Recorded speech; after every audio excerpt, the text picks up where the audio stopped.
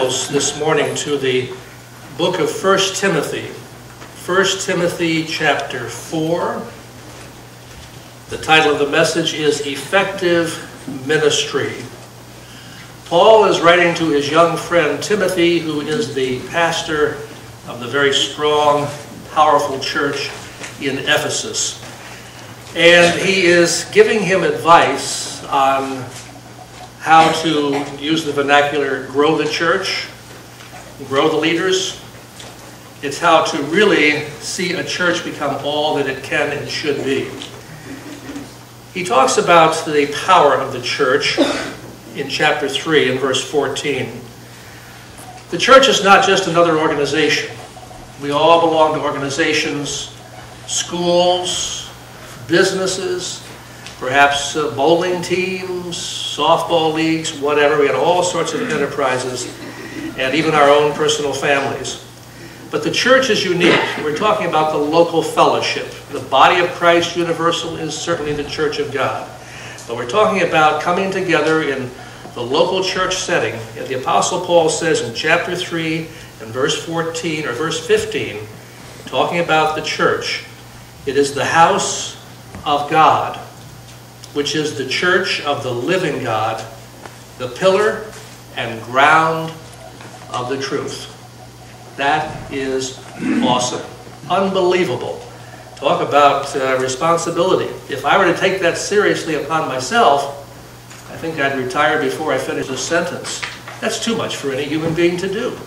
To say that this is the house of God means it has to be God's house and God's work, doesn't it?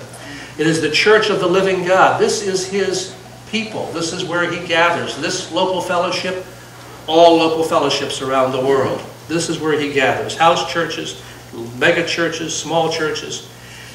And why is it important to God? Because it is the pillar and it is the ground or the foundation of the truth.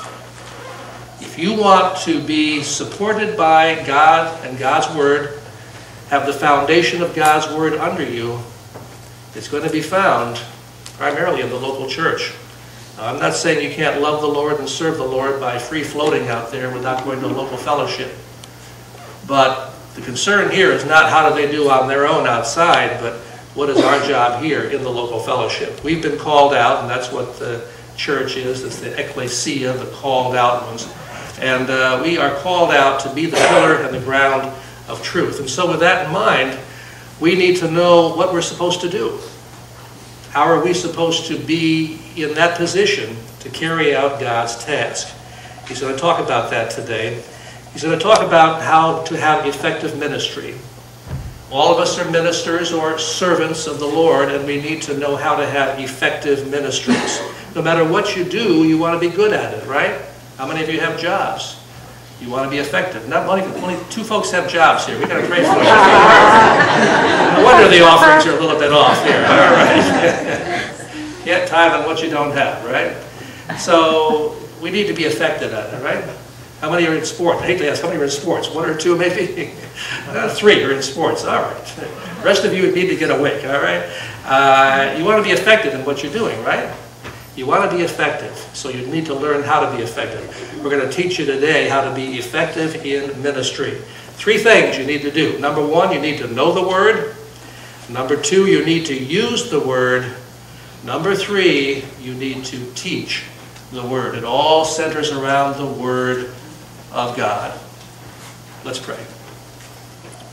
Father, we are grateful for this chance to study your Word. Help us to really understand it, to know it, to use it, to teach it. In Jesus' name, amen. First of all, he's going to talk about knowing the Word. Knowing the true Word of God. In order to do that, you need to do 2 things. You need to avoid the false, and you need to know the true. And that goes on for anything. You want to be a good golfer? You have to know the false, the wrong things not to do, and the true, the right way to do it. And so it is in anything in life. We need to know how to avoid the false and know and embrace the true. So beginning in verse 1 of chapter 4, let's talk about avoiding the false.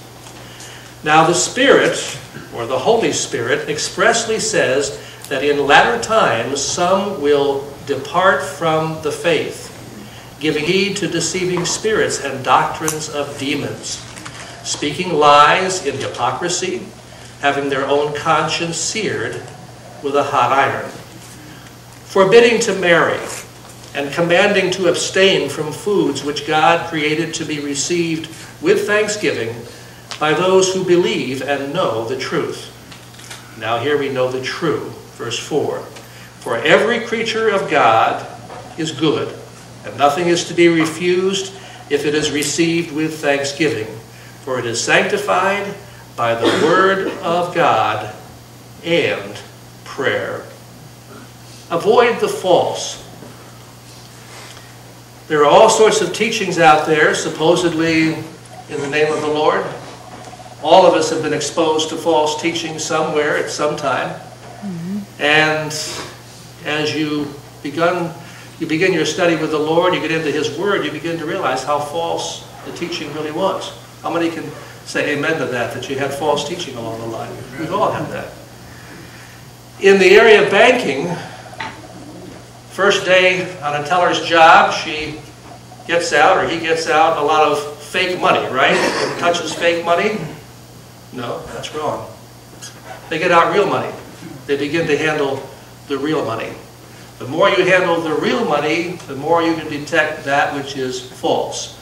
And when they can handle it enough, they can tell a beautiful counterfeit. It just doesn't feel right. So it is with God's Word. When I first got saved, I began to study the Bible, but I was listening to Christian radio morning, noon, and night. And I'd listen to all these teachers, again, from morning, noon, and night. And it didn't take a fifth grade education to realize there's a lot of difference of opinion on some of these points. And I said to the Lord, how do I know what's false and how do I know what's true? And the Lord said, get into the Bible and learn the true. Then you will know the false. So there's no substitute for that. We'll talk more about that in a minute. Well, let's go back to verse 1 now and break this down. Now the Spirit, or the Holy Spirit, expressly says, or He explicitly says, in latter times, some will depart from the faith. There'll be a falling away. The word depart there is the word apostasia. In the Greek, we get our word apostasy from it. Falling away from the faith. And how do you fall away from the true? By getting into the false, don't you? And so they're going to fall away from the faith, giving heed to deceiving spirits and doctrines of demons. What is the true cause of false teaching? Not innocent mistakes, not wild imaginations of teachers, but actually demonic, deceiving spirits. The devil does not want us to know His Word, God's Word. He does not want us to know the true, and so he will give us instead the false. And we need to be very careful about that. The devil can't stop us from getting into the Bible, but he can keep us from knowing the whole counsel of God, can't he? And so we will find here that it's a deceiving spirit and it's a doctrine of the demons to give us false teaching. When you go back through the history of the church, and the more you study the history of the church, the more you're going to realize that there are all sorts of groups and offshoots that are just totally not of God. Even those claiming to be Christian. Right now, it's probably the largest denomination in the world is so-called Christianity, meaning it's not Islamic, it's not Buddhist, it's not Hindu, but it's not born again.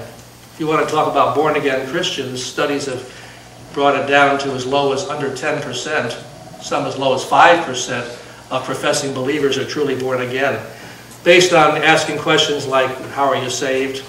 Is it by the blood of Christ? Did He die for our sins? Is there no other way to heaven but Jesus Christ? And most Christians can't answer that in the right frame of mind to be born again. Well, it's going to be deceiving spirits and doctrines of demons. They're going to keep us from the true. So we need to know the source. And those demons, on their own, are far more clever than we are. Much, much smarter. More power, been around a lot longer.